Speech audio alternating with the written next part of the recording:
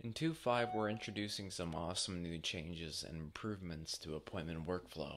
Specifically, we've added the ability to edit an appointment or an appointment series at any point in its workflow. We've also revamped scheduling notifications. Now you'll receive summaries instead of individual emails regarding appointment changes. We've also added a few new email types to support the changes we've made to the workflow. Before 2.5, as appointments progress through their statuses, new, broadcasted, accepted, confirmed, and so forth, the various data fields in the create and edit appointment fields were progressively withheld from editing. So let's take a look at a appointment that's currently scheduled. It has an interpreter already confirmed for it.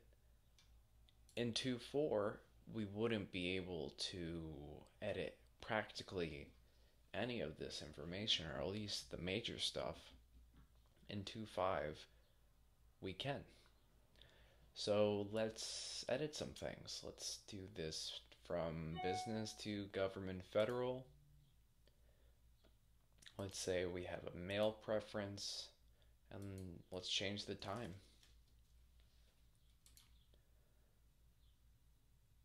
We have this confirmation here. Editing critical fields for a scheduled appointment may roll back the appointment status, and that's going to happen with this one. So we click update, and you'll see this appointment goes right back to broadcasted. So what's happening here is, because of what we changed, rather sensitive information, this interpreter has to reconfirm, firstly, his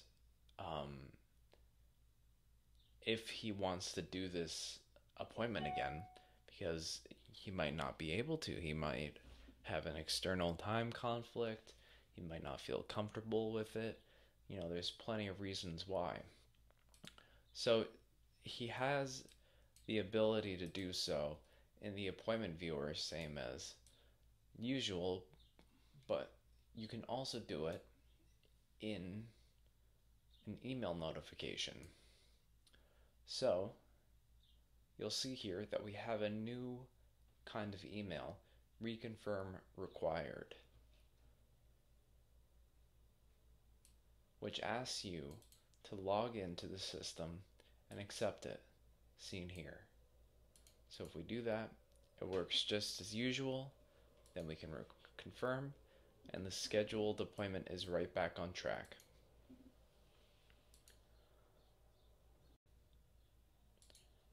For reoccurring appointments, it gets a bit more complicated.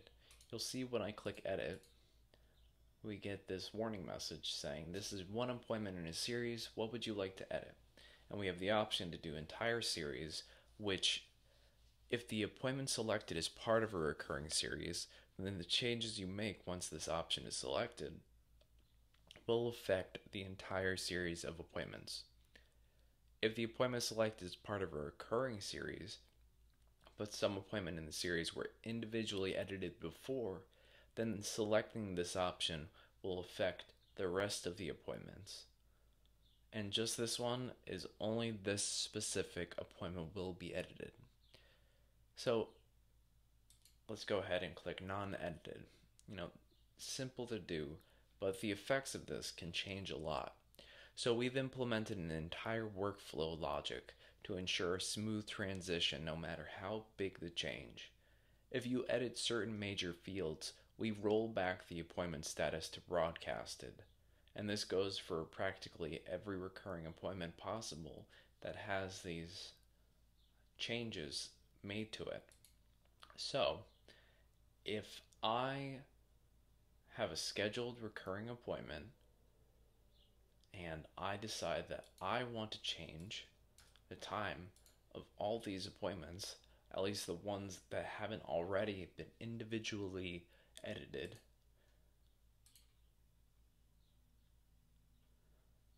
we get a series updating warning. And furthermore, we have the option, at least, to send a summary email to the following roles: LSC admin, requester admin, and requester. And you'll notice that only the interpreter is excluded in this. And that's because out of all these roles, the interpreter is the only one that's not the constant. This information might be irrelevant to the interpreter, or at least they shouldn't know this anymore because the appointment, based on what we change, might no longer affect them. So let's say we want to send a summary email of all these changes to all those 3 roles, and we'll see that shortly, but you'll see that the changes take effect.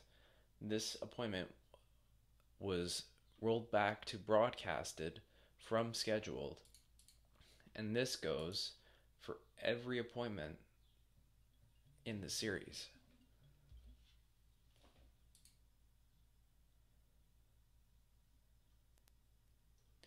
So the rest of the fields that can roll back status are account, requester, language, service type, communication type, gender, location, date and time, time zone, and duration.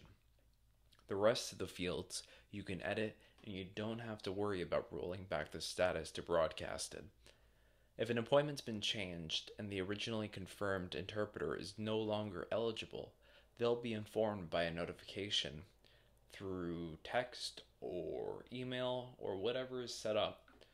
Appointment changed, opportunity lost. This and the 2 other notifications are configurable as an LSC admin under Configuration, Company, Notifications. Configuration, Company, Notifications. We go to the bottom of the list and we see them here. And they're configurable just like all the other previous options.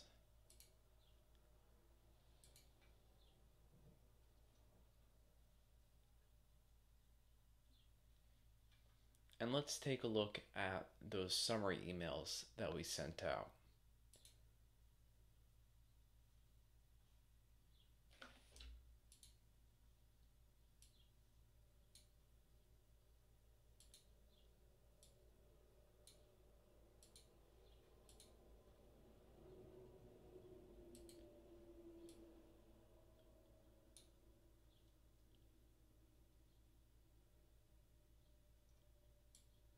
You'll see that this appointment series was updated, and the summary of the changes notes the new times. And there you have it.